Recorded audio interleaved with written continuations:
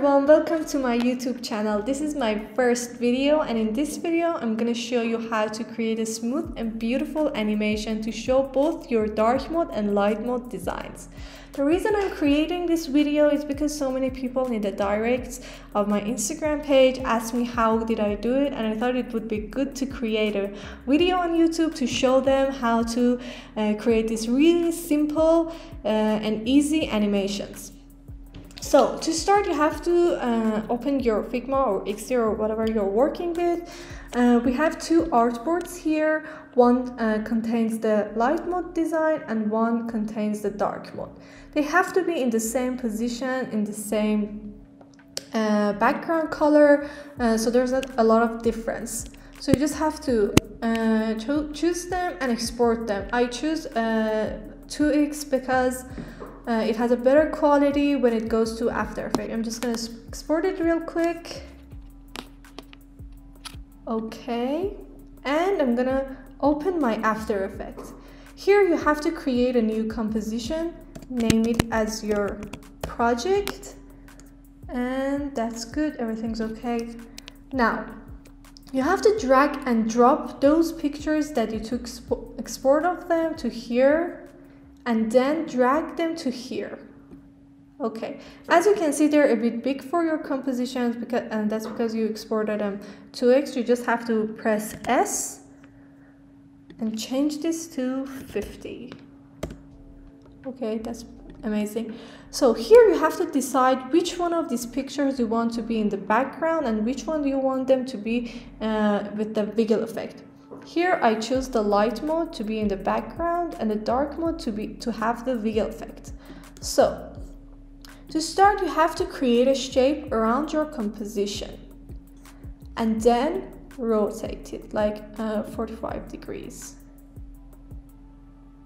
Be careful that it contains all of your composition because we want to have a really nice animation here. So you just put it here outside of your composition, press P and give it position right where it is. Okay, and then you just do this, and yeah, that's pretty much good. Okay, you just put it there. Choose your two keyframes and just press F9 to create smoothness. Now we're gonna do the wiggle effect. You have to choose contents here, you see that, and press add. Here it's the wiggle paths. You choose it, and then here is a little bit tricky because you have to work with it to create a good wiggle, and like it has to suit your design. So I'm just gonna do this with it. Make sure you put this on smooth, because if you don't do that, it's gonna be edgy and it's not gonna look very nice. 2 wiggle per second. I'm just gonna put this to 3. Let's see how does it look. Okay, it's a bit slow. That's because of the 2 wiggles per second. I'm just gonna put it 10. Yeah. Add a little bit of detail to it.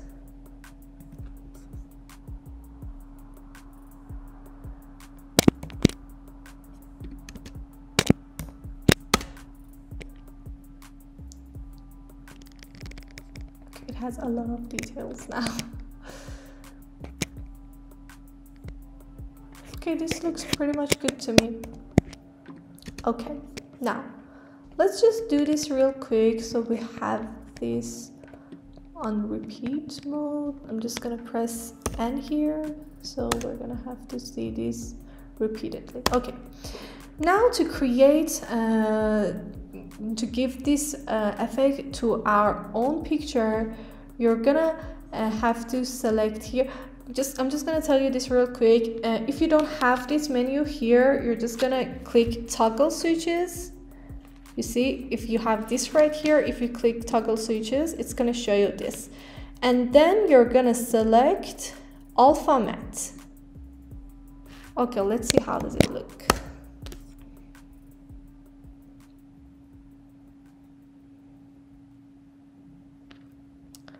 You can work with the settings of the wiggle path to create a really smoother animation.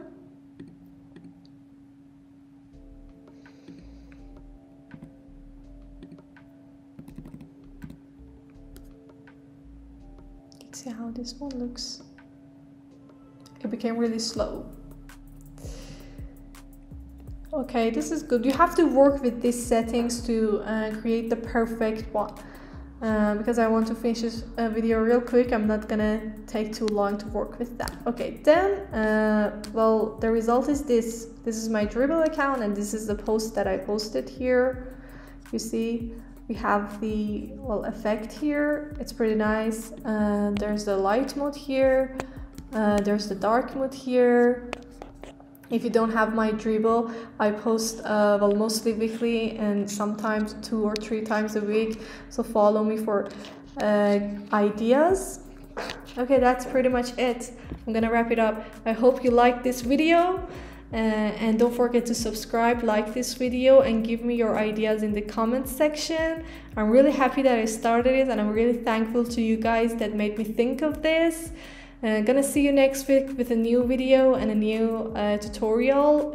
You can ask me what tutorial you want to learn, and I'm gonna work on it. Hope you like this video. Goodbye for now.